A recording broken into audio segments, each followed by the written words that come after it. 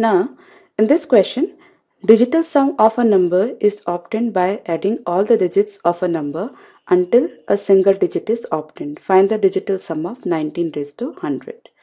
Friends, before we proceed with this problem, I would just like to share a concept with you. Suppose I have a number that is maybe 4, 5, 6, 7, 8, 9, 1, 2, 3. Okay. Suppose I wish to find out the digital sum of this particular number. So let's begin. 4 plus 5, 9. 9 plus 6, 15. 15 plus 7, 22. 22 plus 8, 30. 39, 40, 41, 42. And then plus 3, 45. That's actually 9. Okay. Similarly, I have other number. Maybe 2, 3, 7, 1, 5, 4, 2. Okay. Let me find the digital root of this number.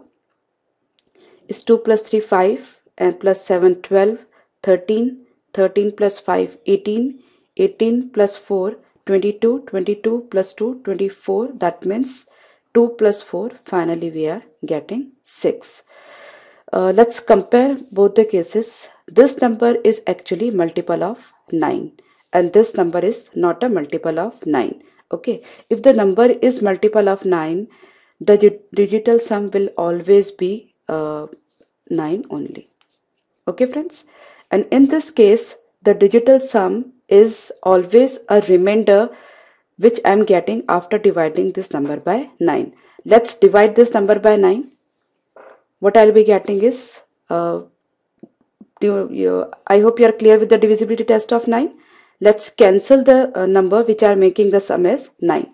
See this 7 and 2, it is making 9. So let's cancel them. Then 5 plus 4, we are left with 3 plus 2, 5 and 1, 6, which is the digital sum of this number.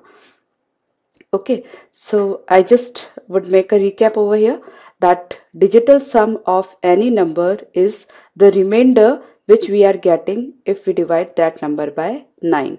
It is as simple as that. If we are getting the remainder as 0, then the digital sum will be 9 only, as in this case. You can take up any other examples. Suppose I have 7, 2, 3, 5, 4.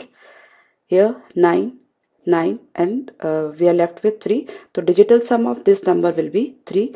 Or alternatively, we just add up all the digits, that is 7, 2, 3, 5, 4. Here I got 3. Let's see what happens over here. It is 7 plus 2, 9, plus 3, 12, 12 plus 5, 17, 17 plus 4, 21. That is 2 plus 1, we are getting 3. Okay friends, so you can make this comparison and you have to be very, you'll be very clear about the digital sum concept. Okay, now let's do this problem. Just a moment. That means even in this case, the digital sum of 19 raised to 100 will be a number or a remainder which we are getting if we divide 19 raised to 100 by 9. So let's divide 19 raised to 100 by 9. Okay, 19 can be written as 18 plus 1 then raised to 100. And if we divide this expression by 9, each and every term will be multiple of 9 except 1 raised to 100. Since all the terms will definitely contain 18 except the last term, that is 1 raised to 100. Now 1 raised to 100 is what? 1. Okay, so the remainder which we are getting if we divide 19 raised to 100 by 9 is 1, and so is the digital sum of this particular number. I hope you are clear with the method.